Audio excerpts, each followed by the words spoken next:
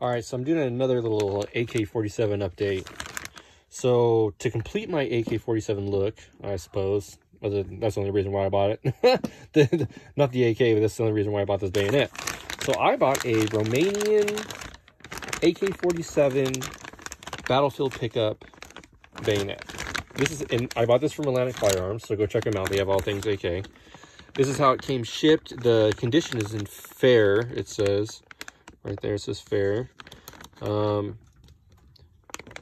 Some stuff matches, I suppose, on here. The only really bit of serial number I only see on here is like right here where it says EC2070. It has some trench art. It's not picking up on camera, but there is an H and a J. But it's too worn away to actually physically tell what that would mean.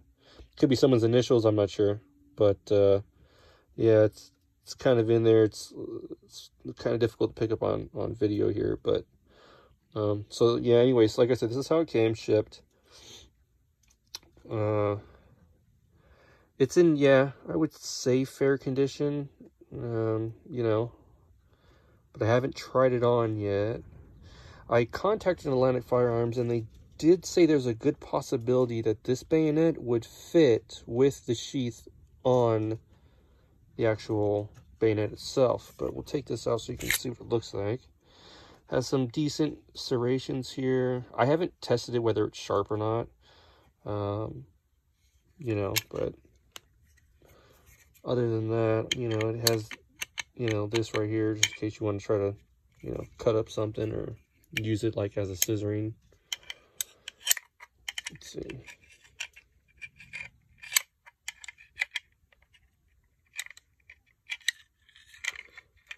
Kind of have to do it at like an angle. So like if you need to like cut stuff or, you know, I don't know.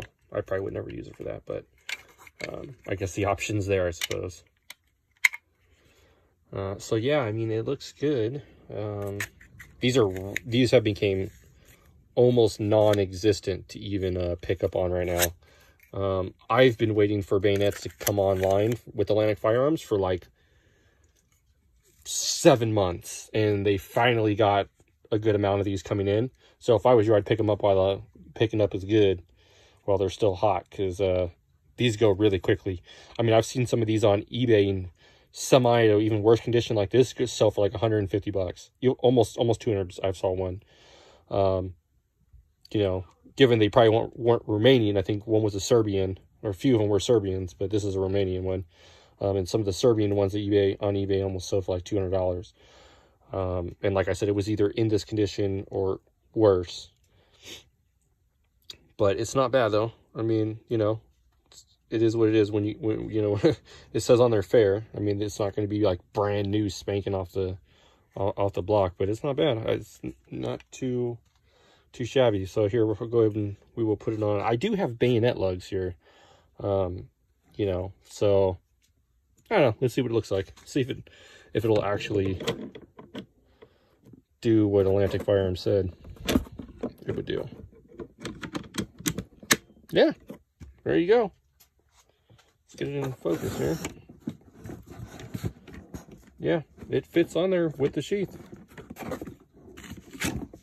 Yeah. There you go. That's so cool. I wasn't figuring it was going to.